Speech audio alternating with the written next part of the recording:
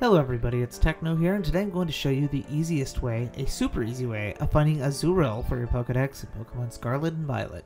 You can start off by flying over here to the Pokémon Center in Los Platos East, and just mark this bridge that's right nearby, just south of it. On that bridge, or near that bridge I should say, there is a guaranteed Azurill spawn. Now it's very possible you'll find one on your way there, because they're not really that rare. And honestly, like this one right here is just a natural spawn, but this one on the rock will always be here. So if you're looking for a Azurill, just make your way to that rock, and if you find one on the way there, you saved yourself 20 seconds. So that's how you find a Azurill in Pokemon Scarlet and Violet. If you're interested in more free of fluff video guides like this one, go ahead and click the playlist on screen now. I hope you enjoyed the video, and as always, Techno's out.